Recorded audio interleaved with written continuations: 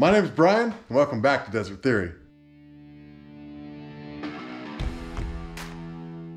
Okay, so last week we got the transaxle out, we drained the oil, we cut the filter open, we saw the bearing flakes in there, and we decided we needed a little bit of expert advice. So we brought in one of our friends, Seth Anderson. He builds racing engines and he lives here in town. Had him kind of look at some of that oil and the filter with us, and he totally thought that we should get this thing pulled out of here. So Kelly started some of it the other night. I went to a basketball game, so we're partway through it. Within the first few minutes, Kelly, it just made sense that we were doing this. So Kelly pulled out the headers, and you can see the headers have cracked where they've cracked before. So we found an issue that was going to be a problem. And the reason that's a problem is the engine starts running a little funny. And we actually had this happen on our Baja Bug when we had a Ford motor in it. And when that exhaust leak started, it poured out right onto a spark plug wire, burned the spark plug wire in half, turned our 4-cylinder into a 3-cylinder. And all of a sudden we were having to push the car up hills. So everything can go south real quick. Yeah, so we got all the coolant drained, we got the coolant lines removed, so now we're just working on fuel. We're gonna do, we're gonna get the power steering pump off, probably the alternator, just so we can come out of here easier, because it's just all tight. And then disconnect a few of all the oil lines and everything, and then it should come out pretty easy. Okay, so you can see there's a bunch of oil lines to disconnect. There's just a bunch of stuff that's clear back in here, and it's going to be really hard to video.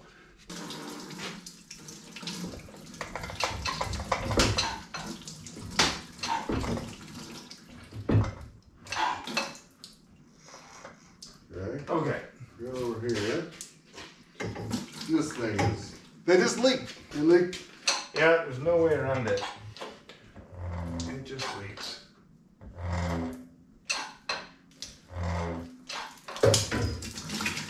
There you go, Brian. When it come loose though, what was holding it up? I don't see anything on my side. How's your side look? I was going to let it drain for a second. It's quite red.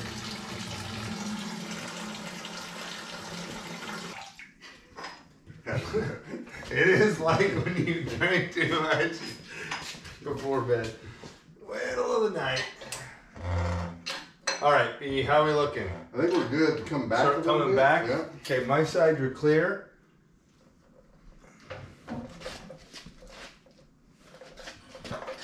Okay, hold that. Okay. We're gonna wanna... Come up. I'm kind of getting into this guy here. Okay. Coming up. How much more throw do we have? Come on, baby. Running out of hydraulic fluid. It's a common that we roll. It is how this thing rolls. Let it rest for a minute and maybe it'll decide that it wants to.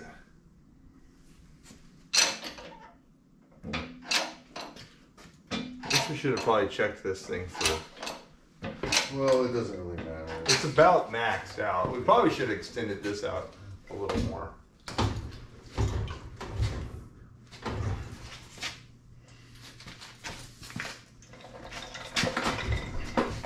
Okay, stay there. We'll bounce it. It's gonna come out of here. Hold on a second.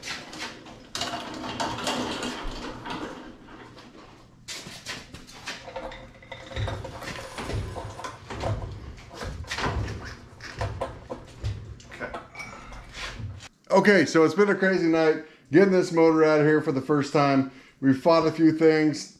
We've seen some things, or found some things on the motor that we don't love, and kind of go through a few of those right here. So there's just some interesting gaskets, spacers, everything on the backside of that water pump. This belt doesn't appear that it was the right size maybe, so it kind of sat down in here. You can see how it actually kind of ate a little bit of a groove into here. So that's not great, because that's gonna kind of try and damage all the new belts we put on it, but we'll have to look and see how bad that is. It's definitely noticeable there.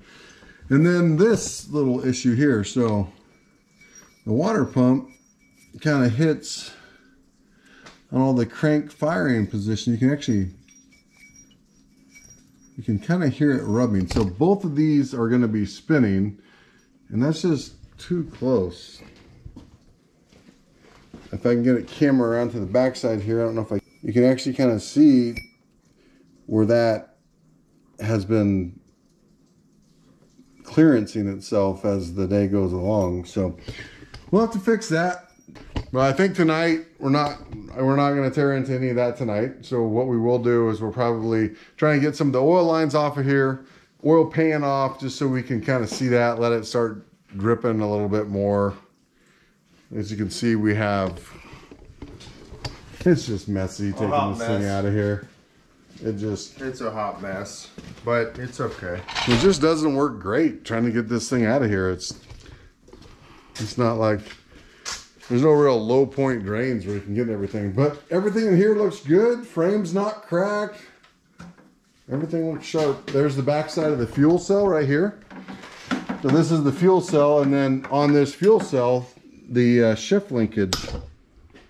On this fuel cell, the shift linkage goes right through the fuel cell. We talked about that, but we could never really get a camera to it, so now you can see it. But we got to a lot of parts and pieces that we hadn't seen. Found some issues that need to be fixed. So it's all good work that we're doing here.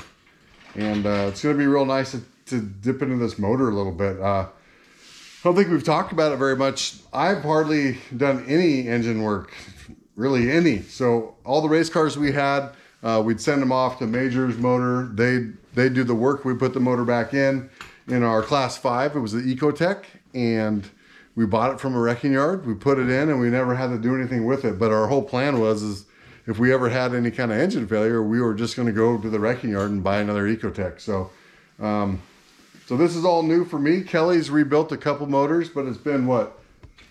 Yeah. 15, 20 years? Probably 20 years. So luckily we have some help, and we'll kind of figure out what we're going to need to do here. But once we get that oil pan off, we'll kind of show you what's inside there. Okay, so tonight is one of those nights where we just make more and more of a mess. So we were hoping to get the oil pan off, but by the time we got the oil pump and all the lines and leaking everywhere, it just takes a while. And we're trying to kind of clean stuff up a little bit, just so we're not getting stuff down the exhaust ports. If we took the pan off, it's not in there. So just kind of fought all that. The shop's a hot mess. So we're gonna do some cleaning here, and we're gonna have to hit that next Thursday. So didn't get as far as we wanted tonight, but we do have an engine on a stand, so it's not bad. I'm not disappointed. No, it's actually probably a realistic goal. That was a good goal, and we always kind of over what do you call it? Overestimate what we're gonna get done. I think we started at 8:30 or 8:45, and we got the motor pulled. So realistically, that was a good night. Okay, so we got cleaned up. Kelly was over here looking at the motor, and there's just been a few things. So Yikes.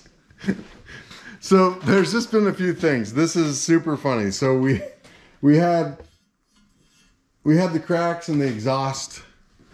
That wouldn't have made it another race. I don't know how much we really talked about it. So the reason we were getting so concerned is because towards the end of the race, the oil pressure was going down. So that's why we're thinking maybe the main bearings, and we just need to tidy some of this up. The whole time, Kelly and we've gone through everything on the car, and we felt really comfortable about that. The motor, from the transaxle forward to the motor to the radiator, we didn't go through anything. And this car sat for a while, and it's getting to be older. So we were nervous, and we went and raced, and we got lucky. And the more we kind of mess around with this, the luckier we're feeling. Ooh. So this is from the oil pressure from the motor. It goes up to both sending units. Yep. So the gauge sending unit, oil pressure, and then this is for the Motec display. And so this feeds oil pressure. So if this were to break, it is gonna pump all your oil out of your motor eventually. But it's done. So I think it was under here chafing on something maybe. Yep. It was kind of like this, I think, wasn't it, Brian? Yeah, it was actually pinned. There's another main oil line that runs from the sump or somewhere in the motor, I don't remember, all the way across to the top. And it was all zip tied in there together. So there's just a lot of parts on here that are getting older. And well, it's kind of one of those things that you want to just go through everything. Yep. Because it takes such a beating. And parts can be older, right, Brian? But if you take care of them and stuff, oil lines and stuff, of course, they need to be replaced. But a lot of the stuff just needs to be tidied up. We can do that. Yeah. The old Chevy bow tie. The bow tie block.